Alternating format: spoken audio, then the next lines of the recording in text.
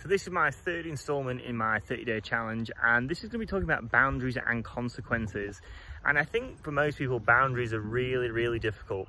And because it does mean, you know, if you do set a boundary with a consequence that, you know, you could be potentially rejected, you could be potentially abandoned, you could be criticized, you could be threatened, you know, so there is a lot that goes on with it. But I think it's one of the things, it's like a spiritual practice. The more you do it, the more you will get better at it.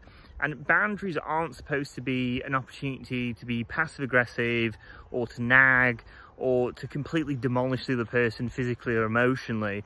Really what it is, it's just a practice of assertive communication, basically saying, I respect me, I respect you, this is how I feel, this is how I feel when you do this specific behaviour. I'd appreciate instead that you do this other behaviour, and if you don't, you're going to set a consequence on the end.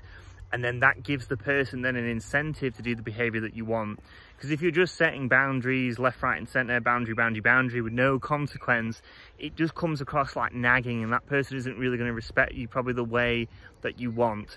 So just keep that in mind. Keep it context specific as well. You know, if you're out in public and a randomer says something that you're never going to probably see again, don't launch into like aggressive rage or anything like that. Try and keep it civil.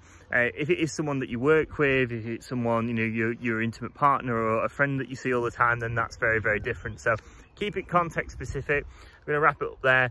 Have a nice evening, and I'll speak to you soon. Bye bye.